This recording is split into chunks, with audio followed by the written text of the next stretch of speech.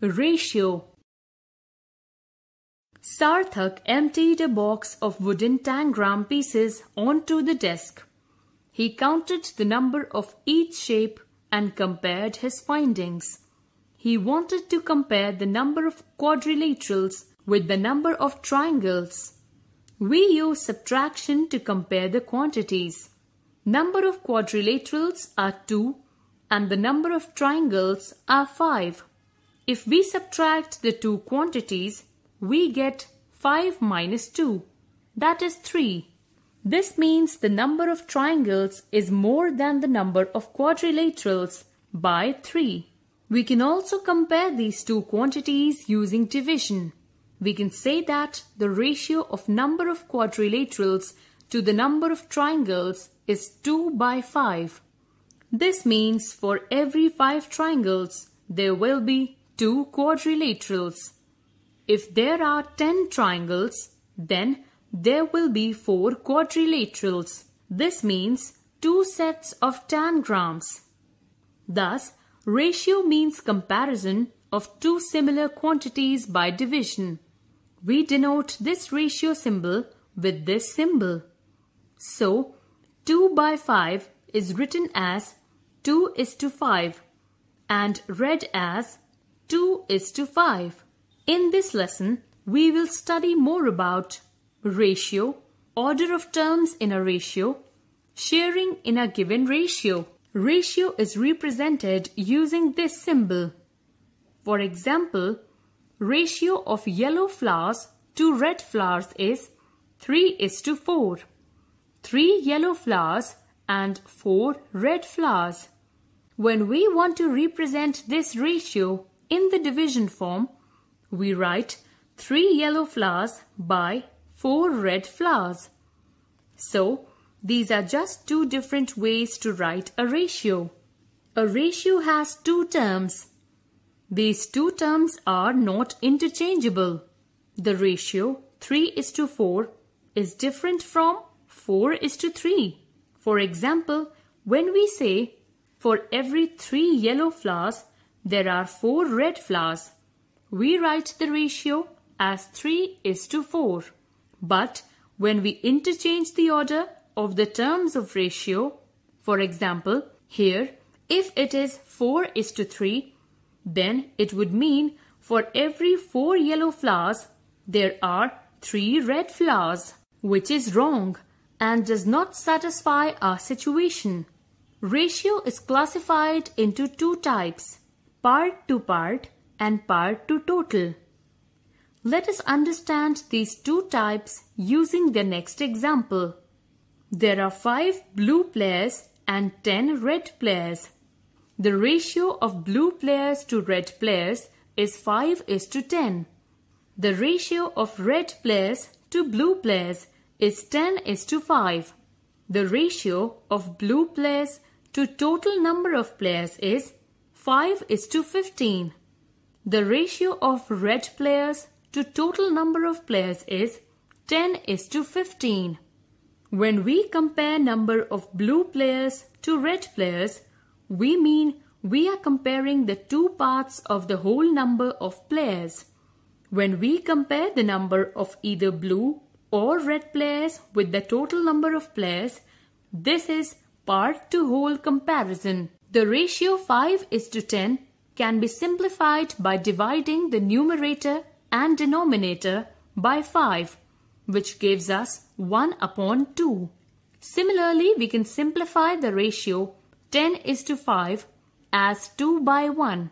The ratio 5:15 can further be brought down into its simplest form as 1 by 5.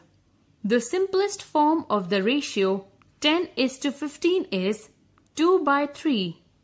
Thus, we see that a ratio can be brought down to its simplest form by dividing the numerator and the denominator with the highest common factor of the numerator and the denominator. Let us understand how we share things using ratio with the help of examples. Example 1. Deepthi and Mohan want to share rupees 35 in the ratio 2:3. How much do each get? The question means that the total amount of money is rupees 45. Deepti gets 2 parts of the whole amount and Mohan gets 3 parts of the whole amount.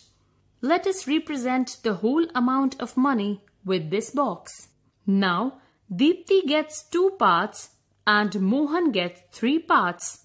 So we divide the box like this. 2 parts Deepti and 3 parts Mohan.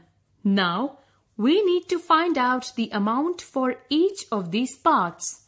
As we can see, there are a total of 5 parts and the total money is rupees 45. So, each part is rupees 9. We can clearly see from this model that Deepti gets rupees 18 in her share and Mohan gets rupees 27 in his share. We can also solve this problem like this. Since Deepti's share is to Mohan's share is 2:3, the total share is 2 plus 3 equal to 5. This means Deepti's share is 2 parts out of the total part, that is 2 by 5. And Mohan's share is 3 parts out of total part. So, Deepti gets 2/5 of the total amount, that is 2/5 of rupees 45. This gives rupees 18 and Mohan gets 3/5 of the total amount, that is 3/5 of rupees 45. This gives rupees 27. Let us see another example. Shilpi and Rohit get some pocket money and share it in the ratio 3:7. Rohit gets rupees 21. A. How much did they together get as pocket money? B. How much money did Shilpi get? Let us make the box to understand the share of each person as we did in the previous example. Shilpi gets 3 parts and Rohit gets 7 parts. So we divide the box like this. 3 parts Shilpi and 7 parts Rohit's. Now we know that Rohit gets rupees 21. So in Rohit's share, each part would be rupees 3. And so in Shilpi's share, each part would be rupees 3. Since Shilpi gets 3 parts and each part has 3 rupees, so Shilpi gets rupees 9. Thus, altogether they get rupees 9 plus rupees 21 equal to rupees 30. We can also solve this problem like this. When Rohit gets rupees 7, Shilpi gets rupees 3. When Rohit gets rupees 1, Shilpi will get rupees 3 divided by 7. When Rohit gets rupees 21, Shilpi will get 3 divided by 7 into 21 is equal to rupees 9. Thus, altogether they get pocket money of rupees 30 and Shilpi gets rupees 9.